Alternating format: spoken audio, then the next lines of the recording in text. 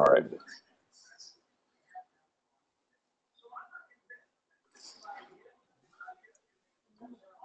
There we go. So good morning, good evening, good afternoon to all. Welcome. So this morning we have a couple of project reports to hear about after the usual Hackfest planning discussion. And then we have, I think we can discuss the update that Tracy provided to us on the work group reporting proposal, pardon me. And Tracy's not on, but we can, we can discuss and she can listen to the recording after the fact and update accordingly. So is there anything else for the agenda? If not, Todd, do you want to kick it off? Yeah, sure thing. So before we go into the Hackfest, I just want to make everyone aware, earlier this week, we announced the flagship event for Hyperledger. We're calling it Hyperledger Global Forum.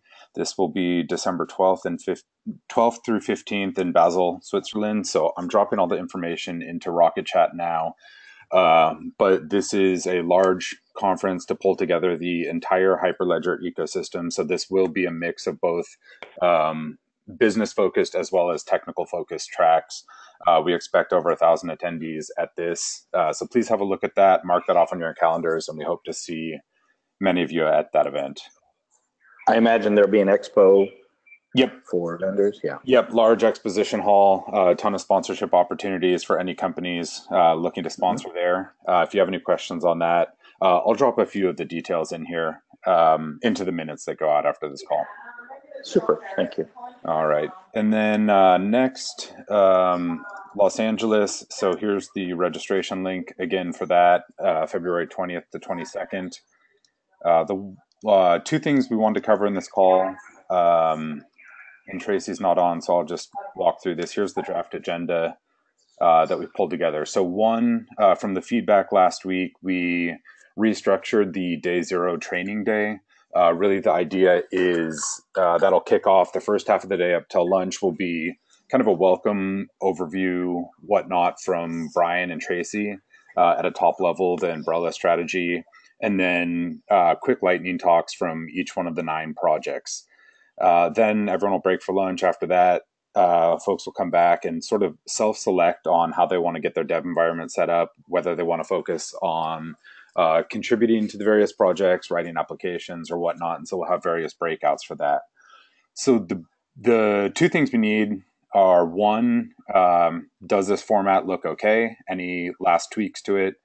And then two, if you are one of the project maintainers or heavily involved in those and going to be there on the 20th, please drop your name in where it says need volunteer.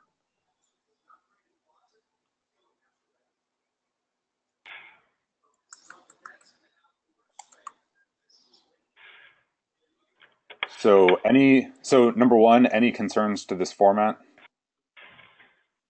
I think, Todd, the only thing that I see that's sort of missing is a discussion of any of the work groups. And I wonder if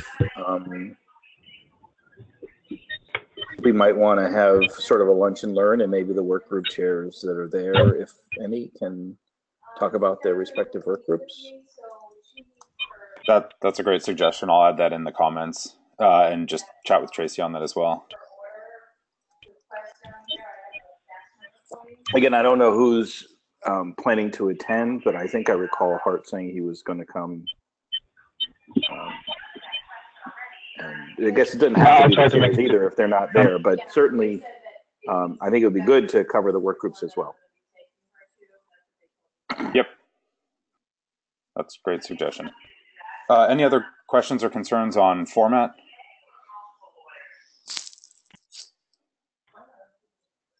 All right. For those on the projects, please get your names dropped in there. Otherwise, Tracy is going to come track you down and work on signups for that. And if we don't have representation for one of the projects, we just won't be able to cover it. But we'll do so at a future Hackfest. Otherwise, beyond that, everything remains the same. Hope to have Dubai confirmed soon. And then Amsterdam is confirmed June 27th to 29th. Registration will be live by Wednesday of next week. So you'll be able to sign up for that starting in the TSC call next week. That's all on Hackfest and Eventfront. Awesome. Thanks. Okay. Project reporting. So first up is Sawtooth. Dan, are you there? And yes, I am. awesome. I will copy this. I put it into definitely managed to get this report put together last night before bed. And Cool. then remembered this morning that we've got 4 more repos that I'd forgotten about. So Okay. I think I pulled in stats from everything, but I think the short version of this is that Sawtooth is very active. It's very healthy. We're continuing to move forward, and we're all driving towards our 1.0 release, which is a pretty big deal for all of the Sawtooth maintainers and contributors. So we're pretty both tired and excited approaching this. There's always a surprising number of loose ends to tie up as you approach a release, but pretty happy with how things are shaping up. Part of that process has been over the last several months that we've been expanding what we do in CI so that things that are going into the 1.0 branch go through an extended period of testing, and we keep the network. We keep a test network up for a number of days under load so that we can shake loose problems that wouldn't pop up during unit testing or briefer integration testing. From kind of a project organizational perspective, we did some structural stuff with the code where we broke things out into a couple more repos. But largely those have been long applications to make the applications independent of the core code. I was kind of in favor of splitting out some of the SDKs into separate repos, but the prevailing viewpoint from the rest of the maintainers was a preference to keep that in lockstep with core so we don't have version mismatch stuff with the SDKs. So those continue to be in there. But among these applications that we split out, I highlighted a few in the report here, which are a role-based access control system that is sort of an extension of the permissioning rules that we've included in the Sawtooth design. Most of that is the application level. So there's hooks within the core code itself, but the way to interface with Sawtooth to configure that for whatever your consortia or enterprise needs are out at application level APIs. Supply chain, we showed off in a previous TSC meeting, but that shows telemetry of things as they go through transit, for example. And then we also had a Block Explorer application donated by Pocket Talk, who needed UI for some of the things that they're doing, and we're glad to have them contribute that back, just like how T-Mobile contributed back the hyperdirectory application.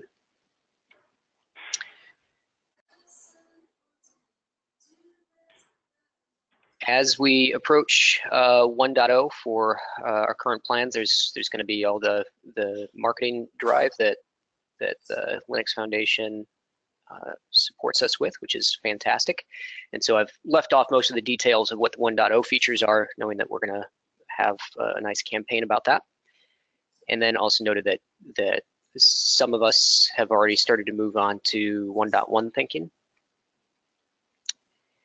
And probably get into details on that in next quarter's report. As far as community health, not really any change in the maintainer population. We did see some of or maybe we've adopted some of the IBM strategy here of letting companies poach off a couple of the folks from Intel, and so that's going to give us a little bit more diversity, but the actual people involved are basically the same over this last quarter. I don't think that's an actual strategy, but no.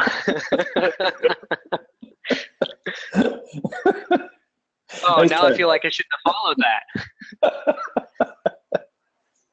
Nice try, though. Yeah. Contributor diversity, on the other hand, we have seen some uptick in that. In general, that has been, I think, from the EDX course has driven a lot more interest and a lot more questions out to chat, and then subsequently commits for bugs and doc fixes and stuff. So that's been great. And then we also see interest in Seth, the Sawtooth Ethereum collaboration with Hyperledger Burrow. And then, of course, as we approach the release, that's also been driving more interest in Sawtooth. So those have all helped, I think, increase the committer traction here. And so I mentioned the EDX course and seeing some increased interest, and I think I may have mentioned that in our last update. The downside that I saved for the end is that I think the maintainers in general do not feel connected to that EDX material, and we often get questions out on chat that are based on that material, but most of us aren't familiar with it. So I think there's a couple problems there that might be worth discussing. One is just, simply the maintainers taking time to go out and go through that material is one thing, but from several of their perspectives, that material kind of was put together without a whole lot of their involvement, and so there's at least a feeling of disconnect there.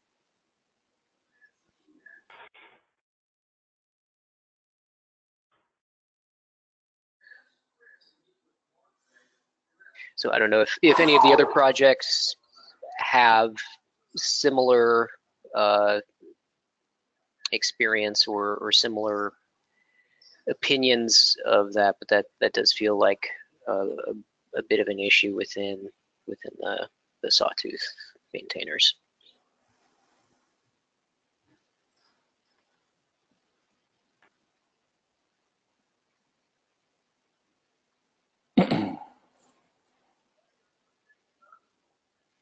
Okay, well, not hearing any reaction to that. I don't know if that's the absence of that means that's a Sawtooth only experience, or if other project maintainers simply aren't on. Look at the chat, please. Oh, there's a whole bunch of chat. Okay.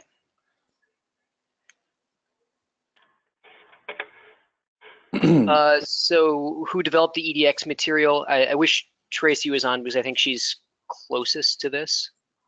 Correct, yeah. No, Tracy's not on, but again, I mean, this is sort of why I brought up the whole point that I thought that we wanted to have maintainers from the various projects participating in the education training working group to ensure that the material is correct and current and so forth. My understanding was that was checked, that people on the various projects were checked with.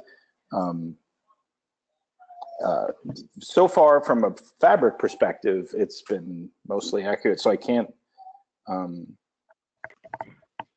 speak to that. There's been questions, and I think most of those are just people who are trying to do more than what was in the course and getting stuck. Yeah, I think. So is that go ahead, Vivin.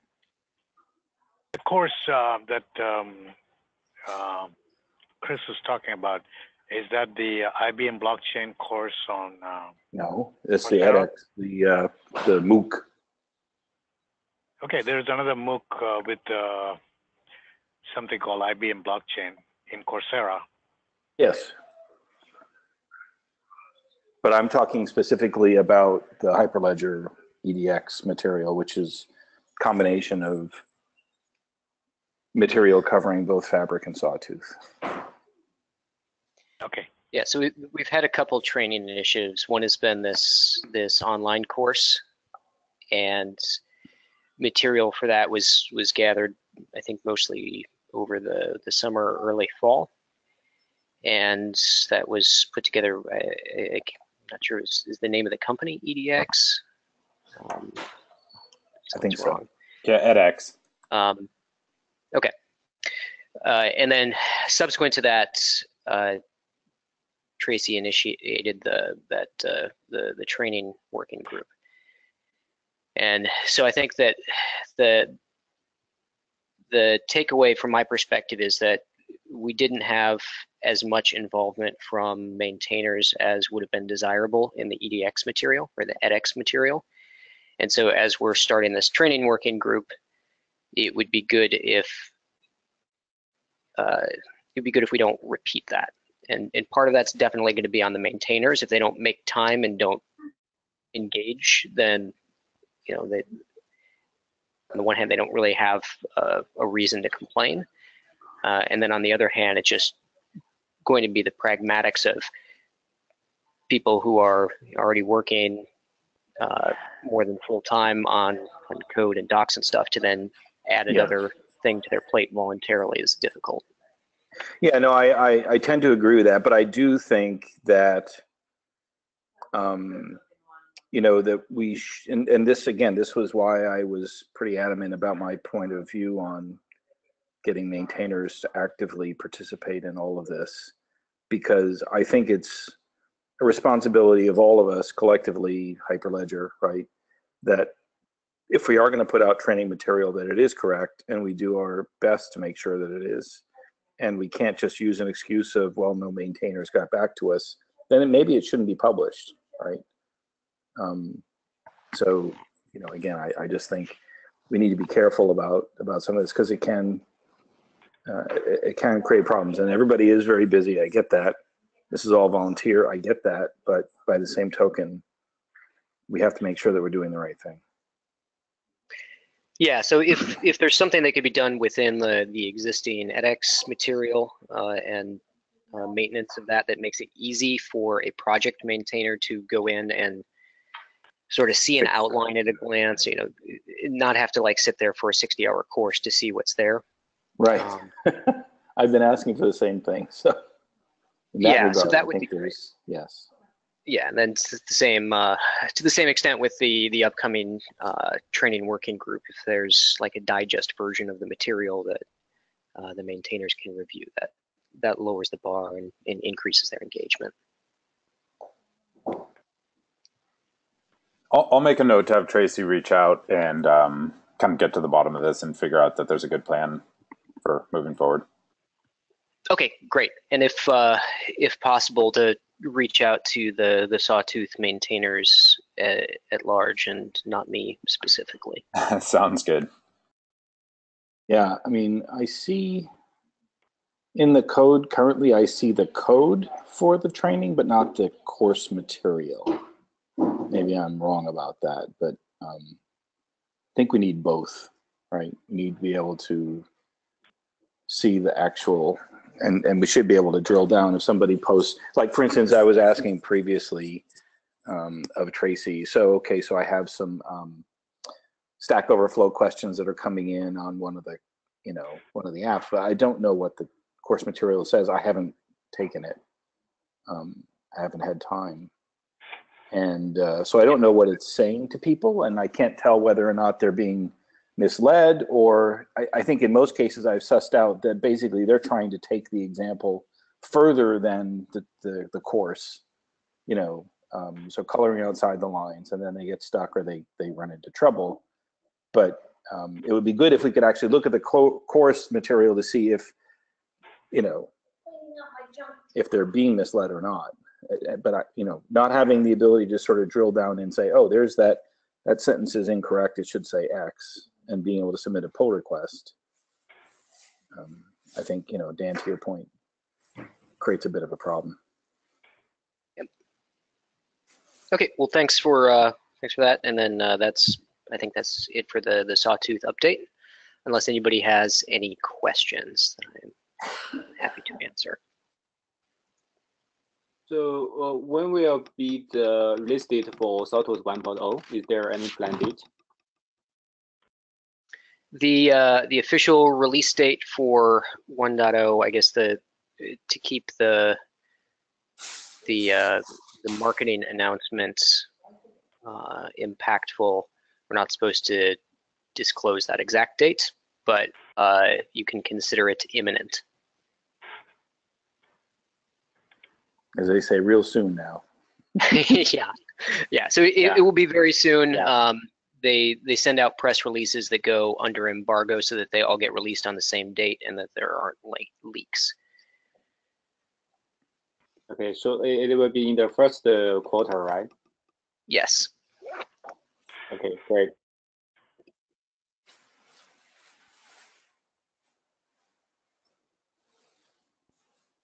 Okay, thanks, Dan.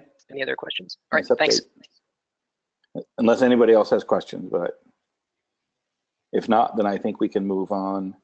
Oh, nuts, I lost my agenda. Here we go. Aroha? So is somebody on from Aroha to yes. present? I hear a voice, but it's very faint. Okay, let me try to improve it. So is it better now? A little bit. Can others hear? Well, I'm not sure if I can improve it at the moment. So, well, I'll try to do the best. Okay. Yeah, just speak up. You're coming in better now. Okay, so Iroha project is quite active. So we are working towards a preliminary release 1.0, which is expected to be in April. So right now we have an internal feature freeze. So we're working well to improve the reliability, to improve the performance and usability, so that, for example, the error messages are more clear for the users. As for community, there are some issues.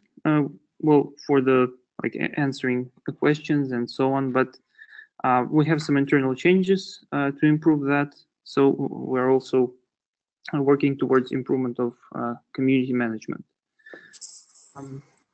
As for project issues, so we have a SonarQube working to analyze our project. We're improving the metrics. So the main issue was the test coverage. So well, there are some issues with the setup of the coverage. So it may not show the exact numbers. So we're also working on that. We also will improve the coverage metrics by introducing the integration test framework, which will allow easy testing of both transaction and query pipelines. So as for, in general, as for expected features, which we're working on now, are multi-signature transactions, the shared model library, which is usable in Java and Python,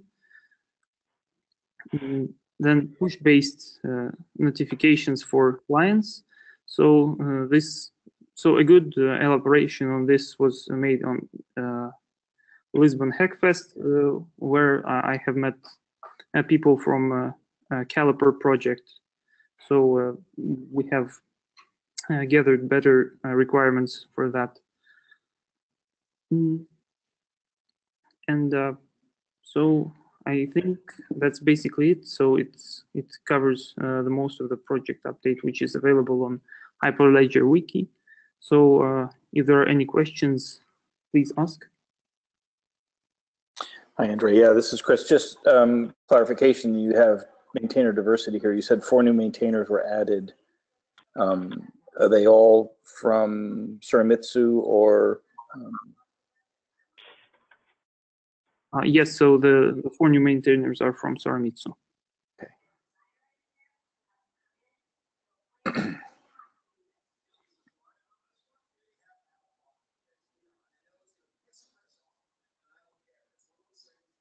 Anything about current projects,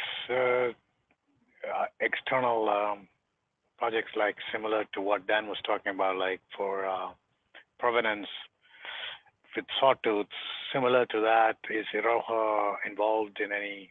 I mean, I didn't go read details of the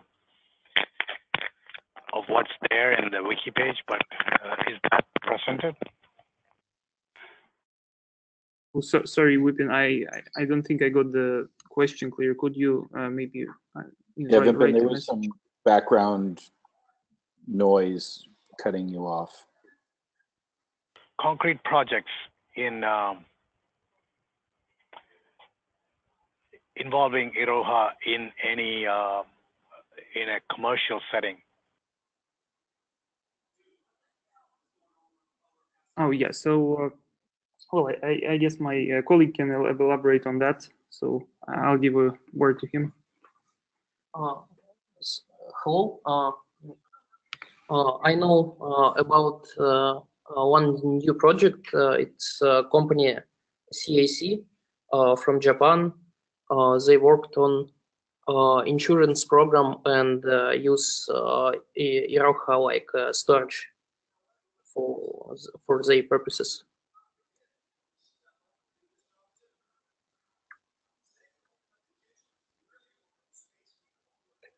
Thank you. Any other questions for Andre? Just to follow up on the earlier maintainer question. Are all of the maintainers from Suramitsu? Yeah, yes, so all the maintainers are in the Russian team of Suramitsu. Okay. And then as far as your contributor diversity, are you seeing contributions from outside Suramitsu, or all the contributions also from there? No, there were contributions from outside, and we have seen people working on Snap package, so this Snapcraft package, which is used in Ubuntu. Great.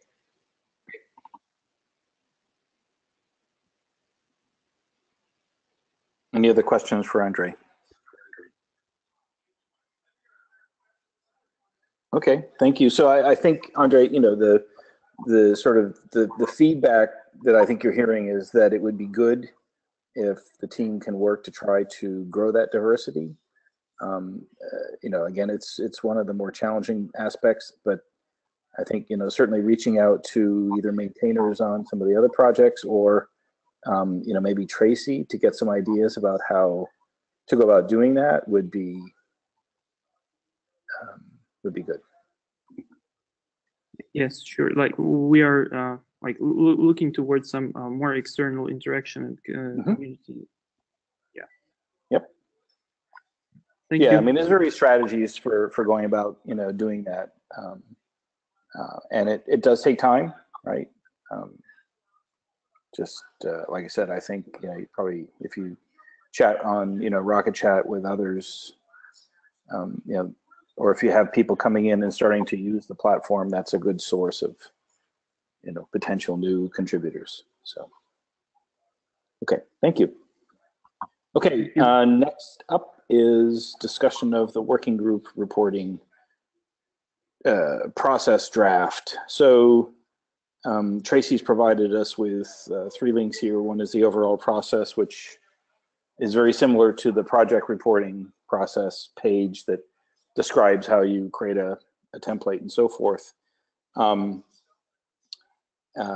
she's got the actual template itself, which I think is the part that we should probably discuss, and then the schedule for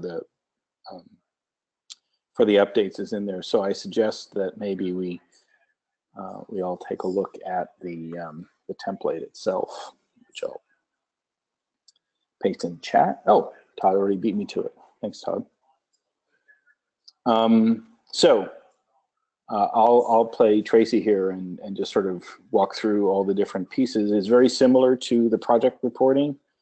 Some differences in terms of maintainers and committers and so forth, but other parts of it are fairly similar. So the first part is obviously specify which working group this is, a description of sort of the chair's perception of the health of the working group, how things are going, people showing up for calls, are they having calls, right? What are any issues outstanding? Can't get people to come, can't keep people away, can't beat them off with a stick, whatever. So identify any concerns or issues that the working group has that the TC should know about. A discussion of the progress on the various work products. And then just sort of generally discuss and, the activity that's gone on for the past quarter. Any things that were released, any things that are amended and so forth. Current plans for the next quarter. And then diversity statement, just like with the projects, do we have a healthy diversity of participants in the working group? The working group scope, I thought, as this point here, has the scope of the working group changed since the original charter, and if so, how? That would be a red flag to me, because that should be something that's brought to the TSC rather beforehand. As a change in charter and scope should probably be directly brought up and not just made as part of a work group report. But that said, and then again, as before, any additional information. So thoughts on the template? Yeah, I agree, in particular on the scope. I think we should probably just strike that, so it's not suggested that the work group would just sort of willy-nilly change its scope. I think for me, one of the important aspects of this regular reporting is to drive progress along scope. I think that some of the frustrations with working group participants has been that it can be hard to make forward progress, and something like this helps drive that forward progress, which I think you can only get if you're actually focused on what the work products or mission of that working group is. Any others? Arnaud? Balois? So this really comes down to the template is really basically three things.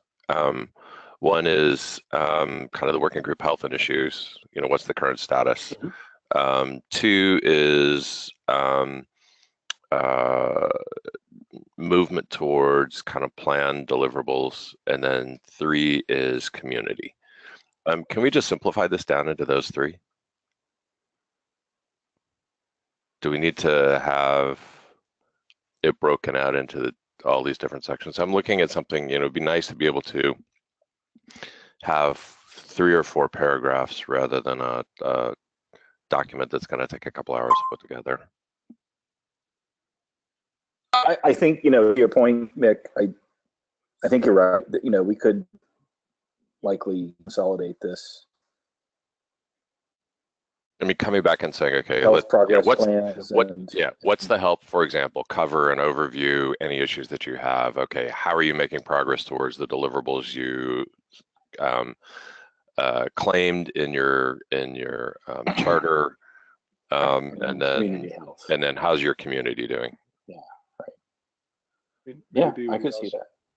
Maybe we also want to add like a brief smidgen about what your plans are for the future quarter. But yeah, I think that's about right, Mick. Yeah, I agree with Hart's addition there. What have you accomplished, and then what do you have in progress or plan to accomplish?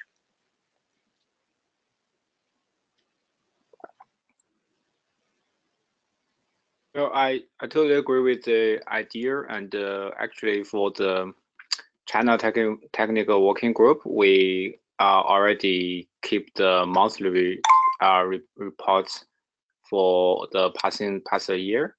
Mhm. So, Chris, if we start a new quarterly working group reporting, would you like to us to convert the monthly report to also to the quarterly one? Oh, absolutely. I think the China working group should be a part of all of this. Yes. Okay. And the China technical working group is in, in the schedule. So, yeah, I think, just sort of summarizing and then maybe linking to the past 3 monthly reports would be appropriate. Okay. I support the idea. Any other thoughts? Okay, so I think there's sort of general agreement then to simplify this a little bit into the 4 categories that Mick and Hart suggested. And I guess we can ask Tracy to go back and, after listening to the feedback, to simplify. Other than that, I think, any other comments, concerns? Also, our thanks to Tracy for putting it together initially. Absolutely. Yeah. Okay. Then I think we're at end of job. Thanks, everybody. And we'll talk at you all next week. Cheers. Thanks. Thanks, everyone. Have a good day. Take care. Thank you. See you around.